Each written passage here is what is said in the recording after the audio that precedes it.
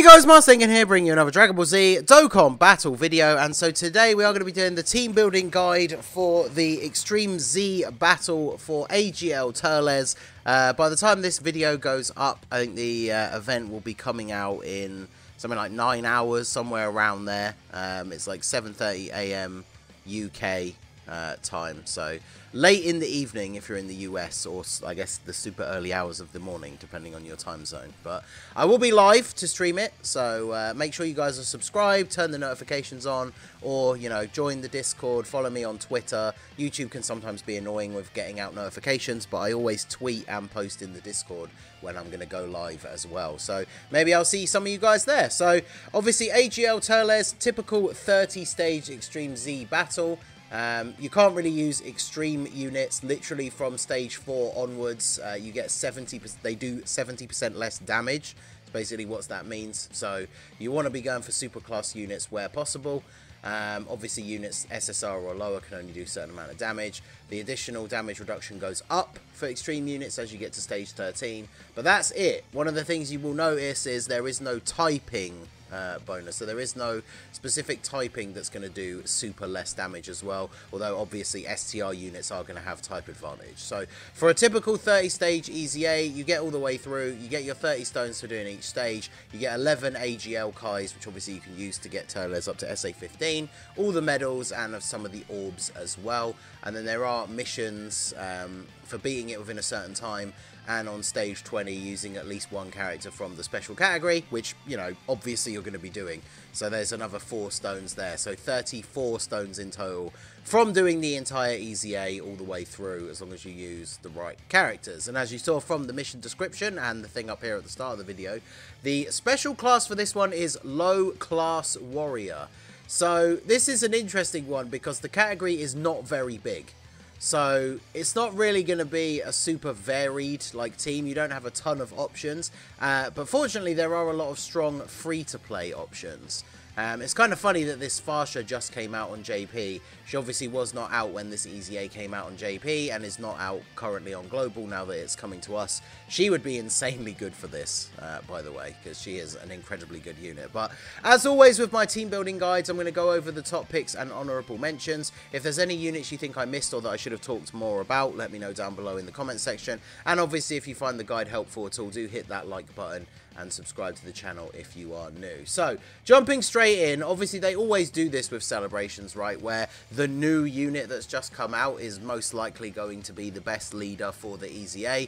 So while Raditz does not lead low class warriors, every single low class warrior is a Pure Saiyan, and a lot of them are on space traveling warriors. So even though Raditz himself is going to be getting the damage nerf because he's an extreme unit, I mean, let's be honest, he doesn't really do any damage anyway, but if you use him as the leader, you can bring any Pure Saiyan units and they're going to be getting the 170 lead, and of course the space traveling warriors getting the extra 200%, which applies to all of the Team Bardock units and stuff, right? So obviously this guy, best choice for leader, even though he himself as a unit is not going to be super good in this EZA. He's giving a 200% leader skill to a lot of the units who are going to be very good. Now, if you're like a lot of people and you didn't summon for Raditz, because realistically you probably shouldn't unless you're someone who spends on the game, and then you could have got the ticket pack or maybe tried the discounted steps. But for most people who don't have this guy, obviously we have the AGL Bardock is the actual official low class warrior category leader. 4 key, HP 130 and 170 to attack and defense. The 4 key is nice because there are a few LRs on the team that you can use. Obviously you're not fighting a Wicked Bloodline enemy, so he doesn't get a lot of his extra bonuses. He's basically going to be on the team to just be the leader, and then probably be an off-rotation unit. Because even though he raises defense on Super, the event's not long enough for him to be able to stack up really high. And the other thing with him as well is obviously in EZAs you can't use units with the same name, and there are definitely other options for just base Bardock that are better than this guy. But obviously if you don't have Raditz, this guy can be the next best leader in terms of percentage. Then, of course, we have the Tech Raditz, who is a much older unit. He was the side banner unit for AGL Bardock. He has a low-class warrior leader skill of 3 key, HP, attack, and defense 120%. So, obviously, you can use him as a stand-in leader if you want.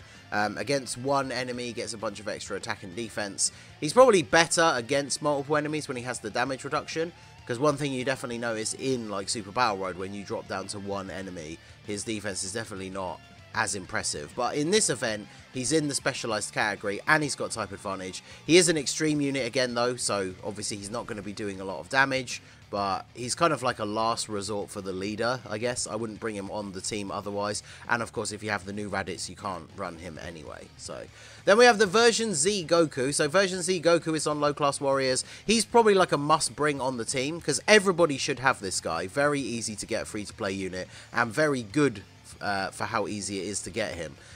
Regardless of who you're running, you should probably just bring him on the team anyway as a friend, like as a floating support unit. But he does have an all types leader skill, 3 key, HP, attack and defense 59%. Not the highest leader skill in the world, of course, but if you really are lacking other options, then you can go ahead and potentially use this guy. So it wouldn't be a team building guide against a pure Saiyan if we didn't at least mention Tech Caulifla. So Tech Caulifla, obviously you can bring her on the team even if she's not getting a leader skill from your leaders. It really doesn't matter. That just means she's going to do no damage, which she doesn't do crazy damage anyway. But she has a 100% chance to dodge against pure Saiyans. So obviously you can bring her on the team and she's just not going to get hit ever. So you can keep her on rotation every single time, you know, the slot with the most attacks, you just put her there and then you take 0 damage. She is a pure Saiyan, of course, so if you're running Raditz as the leader, you can actually just run her under the leader skill. And then the same thing goes for God Goku. So now that God Goku has his Easy A, he gets the damage reduction against pure Saiyans as well. So again, even without a leader skill, because he has 77% damage reduction and type advantage, you can just bring him on the team and he's going to be fine, even though he's not a low class warrior. And again, he's a pure Saiyan, so if you're running Raditz as the leader, he's getting a 170 lead from Raditz, so he's going to be perfectly fine. So these two, of course, because it is a pure Saiyan and an AGL pure Saiyan at that, these two can make very good fill-in units. Even if you are able to build a very strong full low-class warrior team, I'd probably throw God Goku or something on there anyway if he fits the leader skill, just to make it even easier. And if you do want to farm past stage 30 for extra Zenny, this guy's going to come in really handy in those later stages. So on to the actual low-class warriors. So obviously we have physical LR Bardock. I did a showcase video for him the other day of him on the 200% lead with Raditz, and he is still a very impressive LR. Like, his Easy A is very good. He's not like the best Easy A LR or anything like that, but I'd say he's in the middle, or at least towards the upper middle of the Easy A LRs. He's definitely not one of the worst ones. So he's very good. Obviously, if you are running a lot of the low-class warriors and other members of Team Bardock, you can get some really good link partners for him, as well as support. So this guy probably going to end up being one of the bigger damage dealers on the team. So if you have this guy, he's probably like a must-run as your main hard hitter for this Easy A. Then, of course, we have the actual LR Team Bardock, the free-to-play LR that you get for doing all of the separate free-to-play units. Still don't get the last copy to rainbow them. They still don't have an Easy A, which they really do need if they want to be competitive in the current meta. But at least for an Easy A, as long as they're not like eating a super attack on stage 30, then obviously this unit should be okay to hang in there. They give a ton of support. Obviously, if you are running a lot of Team Bardock units, including the physical LR Bardock we just talked about, they do give 60% attack and defense support. So obviously they give a significant amount of support to the Team Bardock characters, and you can basically make a full Team Bardock team for this. I mean, you can, as a full free-to-play option, just use these guys as the leader, bring the full, like, Team Bardock free-to-play team, and then just bring, like, a Pure Saiyans or a Raditz friend or something like that. The friend won't be getting the leader skill from this Bardock, obviously, but you could actually get through this whole thing with a full free-to-play team if you needed to.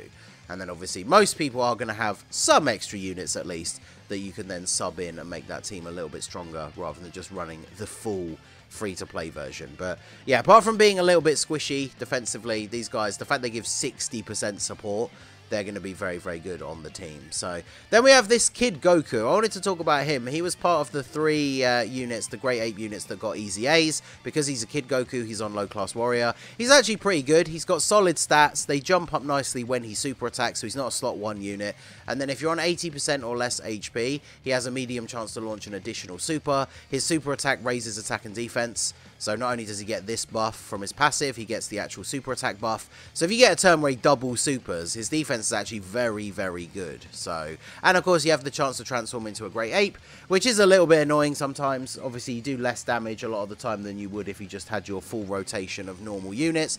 But it's a couple of turns where you can't take damage, which in an easy A is quite nice because obviously you can't use items to heal or anything like that. So this guy could be pretty good. The only downside to him is unless you're bringing some other transforming units that are going to have links like Transform, Saiyan Raw, maybe Shattering the Limit, he's not going to share a lot of these other links with units on this team because he is a Dragon Ball Saga character. So that is something to bear in mind. He doesn't give himself key in his passive, and he doesn't have Prepared for Battle, so obviously you've got to be careful when it comes to linking him up with somebody else on the team. Then we have the actual Int Kid Goku. So remember, because they're not Great Ape, like they are named differently, because of course the Easy A you can't use same name units, as we already said. These two would link up very well together. Although this Goku is starting to get a bit outdated now. He definitely needs to get an Easy A soon. It's been a long time since they've done a proper Dragon Ball Saga related thing. I guess on JP we have the new Prime Battle LR is the TN, but that's from, actually he's Saiyan Saga, isn't he? Yeah, so no.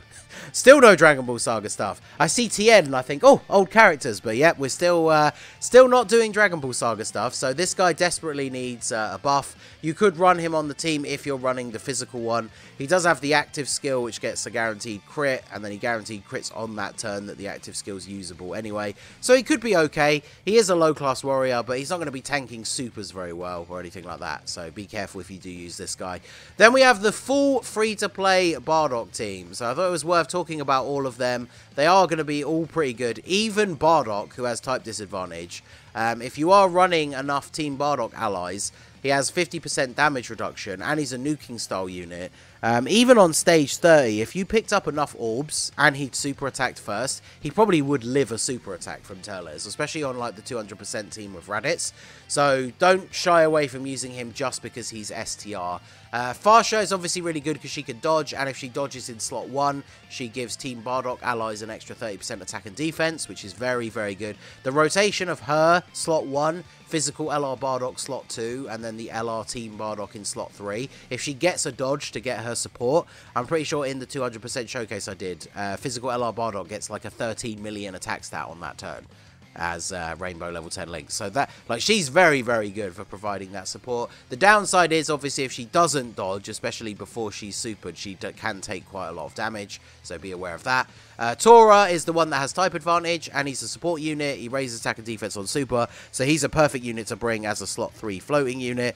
If you have 3 or more low class warriors on the team, which obviously you probably are going to have a full low class warriors team unless you're bringing God Goku or Caulifla, but you're going to have 3 or more allies, so he heals 15% whenever HP is 85% or less. So again, very nice for an easy A where you can't use items. Borgos is just overall solid against only one enemy, and especially when you can't stun. He's nothing special, but he does still hit very reasonable stats. And then Shugesh obviously raises defense on super, just has very solid stats overall when being run with another Team Bardock unit. You can't apply status effects to the enemy in an easy A, so he's not going to get a lot of his extra buffs as well, but he's still very solid. If you can build the team with some of the other more premium lower class warriors, the best ones to bring out of the free-to-play ones are going to be Tora and Farsha overall, but they all can be very, very useful. I did a video using all 5 of them under Raditz's 200% leader skill, and that team works very, very well. So all of the free-to-play Team Bardock units are useful in this easy A.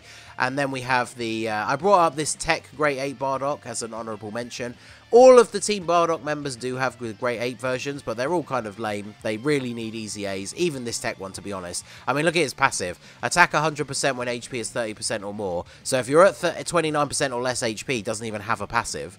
He greatly raises attack for 1 turn, so obviously his defense is not going to be very good. The only reason I mentioned him out of all of the Team Bardock Great Apes is because at least he has type advantage. So if you really are desperate to fill the final slot on the team, you could bring him. But as I said, if you can build a fairly decent low-class warrior team, but you're missing 1 or 2 units, that's when you probably want to bring in like Tech Caulifla or God Goku. So going back to the low-class warriors list, obviously Int Raditz, you know, he's extreme, so there's no point really going over the extreme units. It's only worth bringing like one of the Raditz if you're using them for the leader skill. Let me see. Turles, again, no extreme units are really worth talking about here. Great Ape Tora is a support, but as I said, the Great Ape Bardock squad units are all pretty weak. I guess the free-to-play Great Ape Bardock is kind of decent. I remember using him on the Team Bardock SBR stage, but everybody else here, like STR units you don't really want to run. I guess the 8-bit Goku is actually pretty decent, so he could be a good option for the team as well.